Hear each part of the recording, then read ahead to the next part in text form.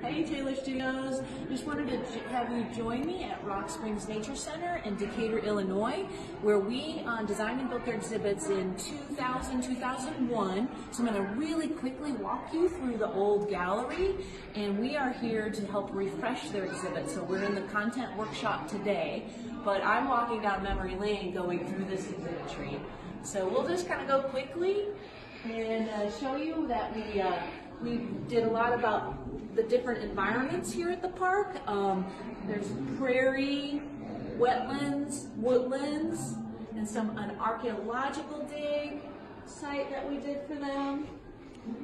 And you know, just to notice that we built this in 2001 and it's still standing up well. They just need to refresh the content since it's been so long. So we'll probably keep some of this exhibitry.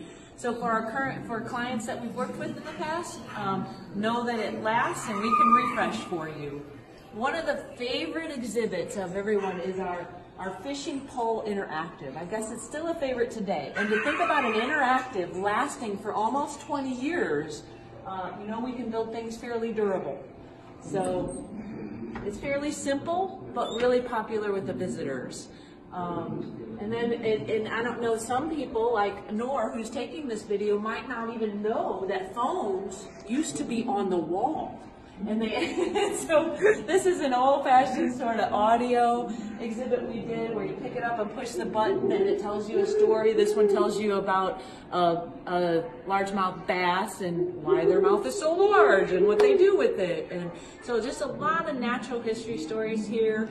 And of course I love our trees. I took this on a family farm. We took a mold of it.